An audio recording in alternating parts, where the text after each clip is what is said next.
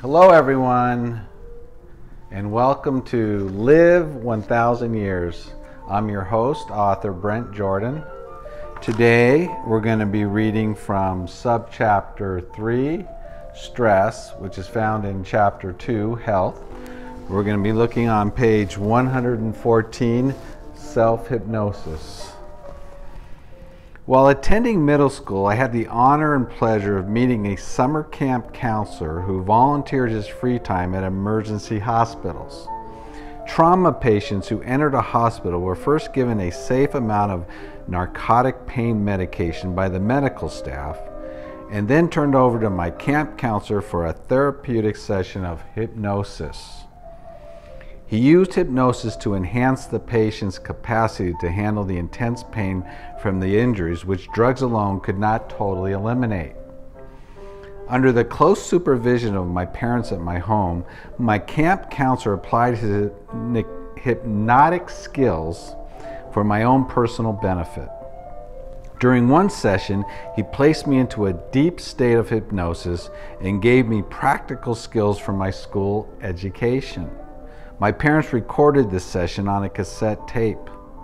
I regularly listened to the tape during my college years. Self-hypnosis sharpened my mental focus during classroom lectures, improved my memory of course materials, and kept me relaxed during school examinations.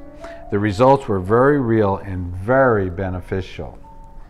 I later used hypnosis to help reduce the labor pains of my wife while the hospital staff wheeled her into the delivery room.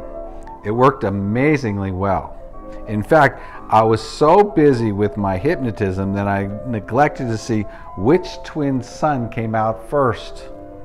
The hospital staff must have been just as amazed as me, for when I viewed the birth records, no one reported the birth times.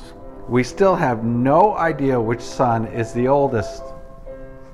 I do know one interesting fact about my son's birth date.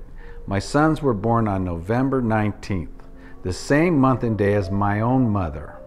I recall sharing this fact with my sons on their 5th birthday. Hey guys, did you know you were born on the very same day as your grandmother? Noah looked puzzled. Then how did she get so old? Self-hypnosis is real.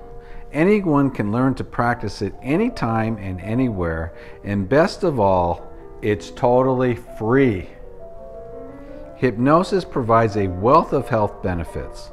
People have used hypnosis to reduce and eliminate their mental and physical pain, fear, worry, and personal challenges and disabilities.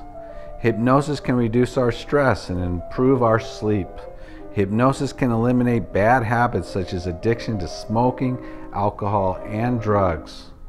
Hypnosis can help us gain confidence and a positive attitude with our career and relationships. Every major city in the United States has professional hypnotists who teach people how to use self-hypnosis for their own personal benefits. Simply Google your city name followed by hypnotherapy.